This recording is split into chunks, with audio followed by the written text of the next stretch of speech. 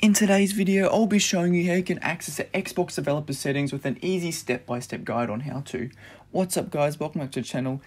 If any of you are new here, make sure you like, subscribe and turn that notification bell on so you never miss any of my videos like this. Now just as a disclaimer, I'm not encouraging any of you to do this at all. This is at your own risk, you're on your own from this point. Once you're in the Xbox developer settings, you're on your own. I'm not doing anything other than just showing you how to access it. That's completely it. And this can seriously stuff up your Xbox, so make sure you're very careful on what you're doing in this. Now let's get into today's video. So the first step you want to do guys is head all the way over to settings.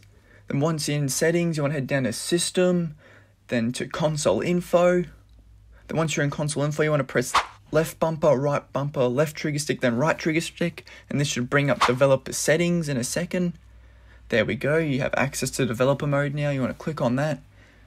And then as you can see, there's developer mode, clear access key, refresh certificates, reset home Xbox console now, HDMI test flags. This is where this all is in the developer settings. But do be careful, this is at your own risk if you want to enable any of these settings or take part in any of these settings.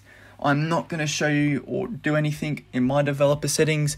This is at your own risk guys, so do be careful in what you're doing here guys. I'm not condoning any of the actions you do in this. Just be careful. If whatever you want to do be very careful because this can stuff up your Xbox or get you in trouble. I'm not condoning any of these actions. I'm not going to do anything just because I don't want my console to be affected. But if you do want access and do want to do things, just be very careful.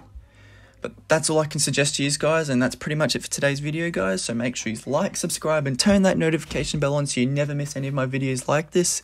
Remember to comment any questions or queries down in the comment section below. If you have any questions, and comment I subscribe because I will be replying to all those comments down below. So make sure you do that, and I'll catch you all in the next video.